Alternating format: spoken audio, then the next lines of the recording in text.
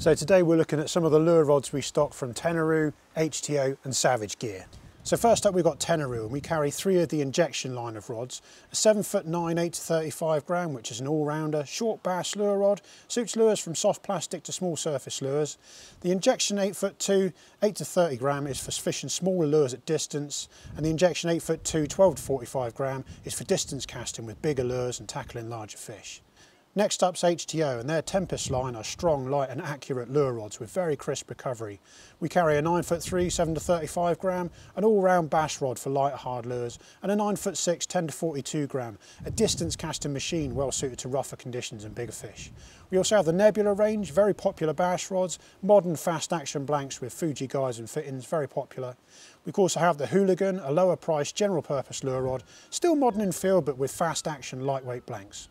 Last up is Savage Gear. Their SGS 8 is a top of the range, long casting, fast action lure rod with top quality fittings. Next we have the SGS 5, a mid-range rod with a similar feel to the SGS 8.